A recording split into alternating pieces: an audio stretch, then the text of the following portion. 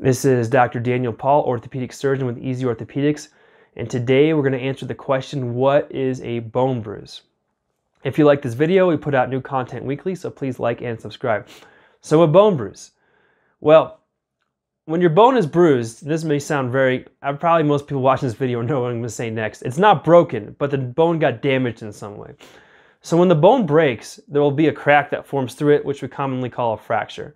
But sometimes you get some sort of force to your knee, let's say it's your shin or something like that, or your knee, maybe you're in a car accident, and it's not quite enough force to break the bone, but the bone still takes damage. There's still living cells inside the bone, there's bone marrow, there's fluid, so sometimes if there's enough damage to the bone, it might not break, but it'll release a bunch of fluid inside the bone, and that's what we call a bone bruise.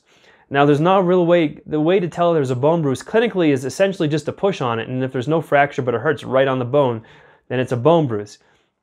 X-rays or CT scans aren't really going to show it unless you missed a fracture, of course. If you do get an MRI of something, let's say you had a lot of shin pain and it doesn't getting better and you banged it and there's an MRI, what it'll show is a bunch of fluid in the bone, and that's kind of what we call a bone bruise. So again, not enough damage for the bone to break, but enough damage at the bone, but that the bone basically swelled up inside. I guess that's what you could say. So that's a bone bruise. They can be pretty annoying. They can take a couple months sometimes or longer for the bone bruise to completely go away. If you get one in your finger, it can stay swollen for almost a year. So it's definitely something that takes longer than soft tissues to heal.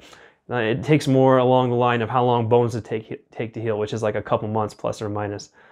But that's basically what it is. So I hope I was able to answer your question about what is a bone bruise. If you have any questions I didn't answer, feel free to leave them in the comments below and I'll do my best to respond. But I can't give you specific medical advice about your condition or what you should do, at least not over YouTube. If you like this video, I put out new content weekly, so please like and subscribe, and thanks for watching.